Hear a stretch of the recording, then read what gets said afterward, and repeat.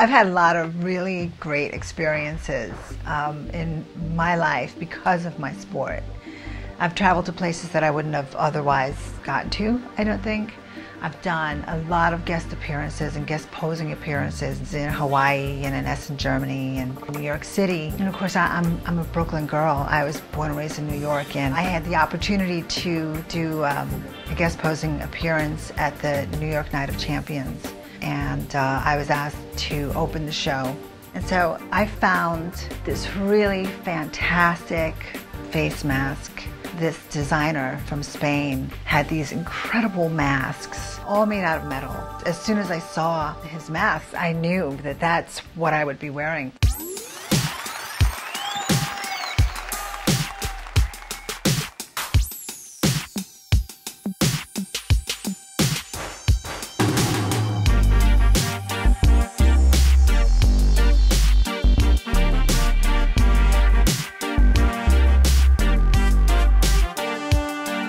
The mask became so popular that I was booked for other appearances, and I think the following year I ended up back in New York and did another guest posing appearance, and the promoters wanted the mask, and so they got the mask. They got Denise Masino in the mask.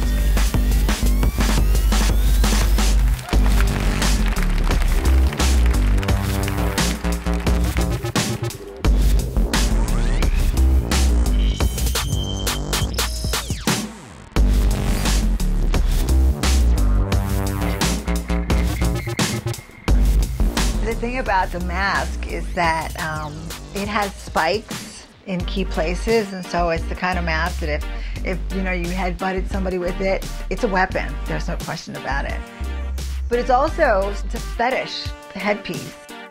I think there was also something very feminine and very powerful about it, and that's the way I like to portray myself as a woman.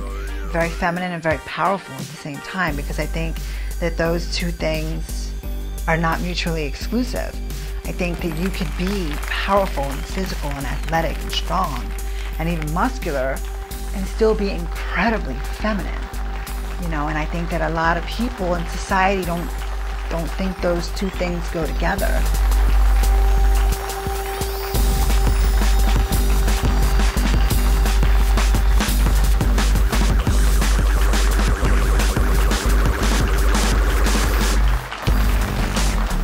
To me, you know, it's like yin and yang.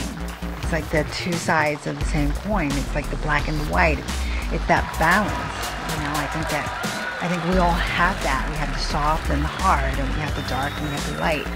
And I think life is really all about finding that magical, beautiful balance.